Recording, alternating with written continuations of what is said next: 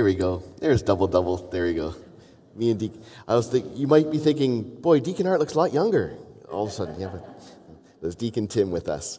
But today we have this chance has been mentioned a couple times already that this is our feast day. But this, for those of you who haven't, who are new here, like myself, I've only been here for a year. This is my first feast day with the parish. This just seems normal. It's the Holy Trinity, solemnity. So this is our parish, Holy Trinity Parish Feast Day. But for those of you who've been here for longer than for many years, this is just some adjusting to get used to, right? Because for so long now, it's been either like August 4th for St. John Vianney was the feast day, or October 4th for St. Francis Parish in Mount Uniacke, or whether it was January 4th for St. Elizabeth Ann Seton, and here we are at 4 Beaverbank Road, lots of 4s going on, and those are great, saints to have as patrons and feast days, but now it's like some adjustment to, Holy Trinity feast day, but what a great feast day to have. It's actually kind of a unique one because it moves a lot. It's kind of like elusive. It's like one year it'll be, like today, May 26th, the next year it'll be some other time, depending on when Easter falls.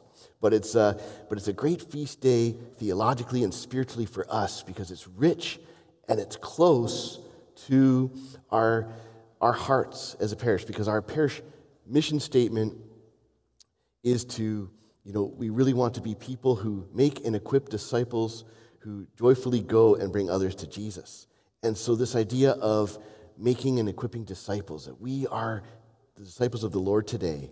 And so when we hear the gospel on the Feast of the Holy Trinity, what do we hear? We say Jesus saying to all the peoples, and often it's called the Great Commission, this Matthew 28, where it says, go and make disciples, sounds familiar, make disciples. Go and make disciples of all nations, baptizing them in the name of the Father and of the Son and of the Holy Spirit. Sounds like the Trinity, right?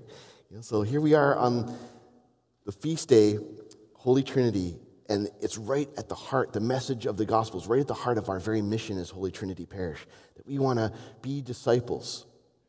And part of being disciples, an interesting feature of Jesus' Great Commission is he says, make disciples of all nations, baptizing them in the name of the Father, Son, and Spirit. So there's something about this reality, the fullness of God's identity, of the fullness of his revelation as a triune God, that's part of being a disciple.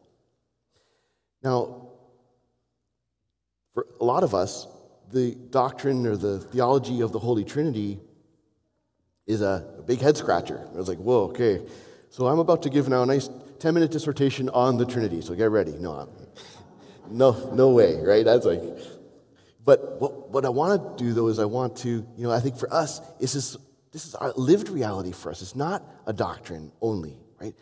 The Trinity is a relationship. It's God, right? And so for us as disciples, especially as parishioners of Holy Trinity, how do we make sure that we get in touch with the persons of the Trinity in a special way? That's meaningful to us. It's a lived reality, not a doctrine merely.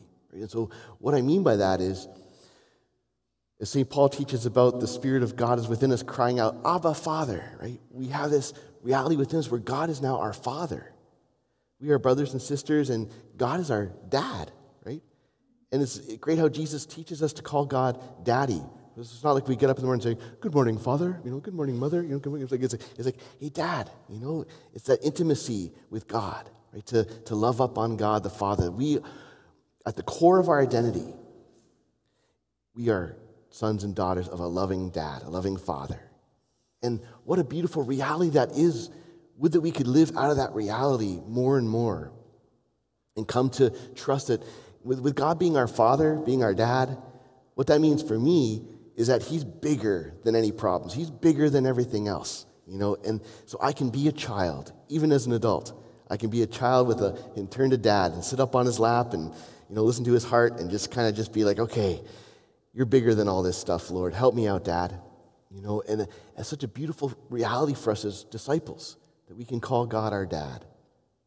I remember as a child, playing with one of my neighborhood friends, and we were sort of comparing dads. My dad, he knew how to do lots of neat little magic tricks and stuff. So my friend Ben was saying, yeah, my dad, he was able to fix the truck the other day. He knows how to do all that cool stuff. So, oh, yeah? Well, my dad can pull quarters out of my ear, and we're comparing our dads to each other. I guess I had visions of being very rich with all these quarters coming out of my ear. But we were, it's like, Dad, well, we can boast of a great dad, us. God is our dad.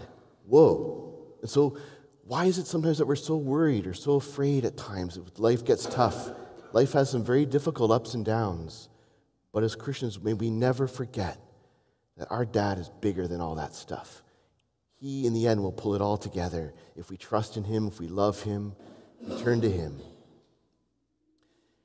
And when I think of Jesus, the Son, right, he's, for us, that human reality, that human revelation of God. He's the Word who became flesh, the incarnate one, Emmanuel. God is with us, right? God becomes one of us so that we can become one with him. Right? So what an amazing reality of Jesus, the second person of the Trinity, right? That we could tap into this and that God doesn't become merely just a first, like a prime mover or like a first cause or just some force out there, that Jesus has a face. Jesus has a heart that beats for us and even bleeds for us, right? That he was able to die for our sins and to rise again in victory and to save us. He's our Savior. He's got the scars on his hands and feet and side to show us the depth of love, how much we are loved.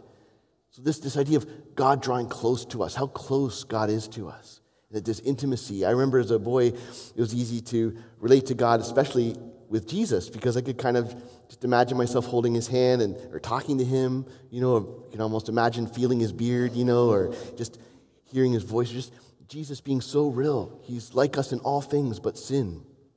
So that we can always feel that God can identify us, even in our sufferings.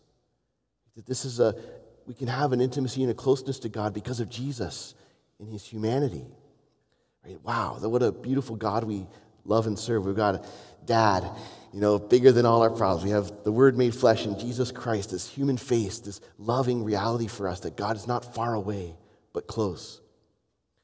So if we're ever feeling distant from God, may we always turn to Jesus. How can we look at his face and our hearts not melt? How can we not look at him with his arms outstretched on the cross and not feel the love of his mercy and the power of his sacrifice for us? And then we have Jesus and the Father sending us the Holy Spirit. The Holy Spirit dwelling within us. I love that reality. This idea that God's not only with us, he's within us. We're temples of the Holy Spirit. Wow. God is within me. It's like discovering, like the comic books or Marvel movies that you see growing, that we also we have superpowers. Like we realize we've been bitten by a radioactive spider, or we've come from Krypton or something. We realize, wow, I have the Holy Spirit within me. Woohoo! We could feel like I could fly. But the thing is, with this reality of the Holy Spirit, it's the idea that God is able to do extraordinary things with the ordinary things that we do. He's able to magnify our efforts in a powerful way, like Jesus multiplied the fish and loaves that were offered. That if we just offer somebody a smile or a kind word or a helpful hand, or we pray for people, or whatever things we're doing, cleaning up after somebody, whatever it is, forgiving somebody, all these things that we do, these efforts we make to love one another, the Holy Spirit within us is able to amplify it and give it a lot more of an effect than we can do just on our own. The Holy Spirit has given all of us different gifts that Father Eve spoke about last week so beautifully, and how we can explore these gifts and discover, the way that God wants to use each of us in our own unique way. But it's all through the power of the Holy Spirit within us. So we, have a great big dad who's bigger than everything. We got Jesus, that human face, that loving reality, that merciful Lord. And then we have within us the Holy Spirit empowering all that we do and amplifying what we do in ways that, are so exciting and marvelous. So what an amazing God that we serve. So as disciples, we need to be entrenched in these relationships. We need to be living out of this reality so that we're not walking in fear or anxiety, not walking aimlessly, not knowing how to follow, right? Not feeling that we don't have anything to offer, but knowing the gifts of the Spirit within us, that we have something to do, right? So we want to be made and equipped as disciples, right? So that we can go and bring others to Jesus.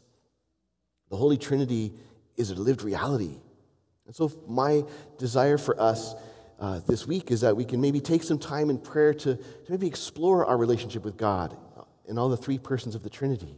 That we can maybe focus on maybe the one person of the Holy Trinity that is the most underdeveloped relationship in our life. That maybe for some of us, we have trouble relating to God as Father because, for various reasons. And it's good to press in on that and explore that and to pray for the grace to rediscover spiritual childhood, like St. Therese, the little flower, right? Or to find ways to trust in our God who's bigger than everything. Maybe we need to develop our relationship with Jesus, to look to him, to be willing to follow all that he teaches. He has a lot to share with us from the heart of the Father, about how to live our life, what to do, to allow him to challenge us. To maybe we struggle with that because we don't, we find it's too close to home. We don't like the sufferings and the cross and all that stuff that he models for us and asks us to follow him.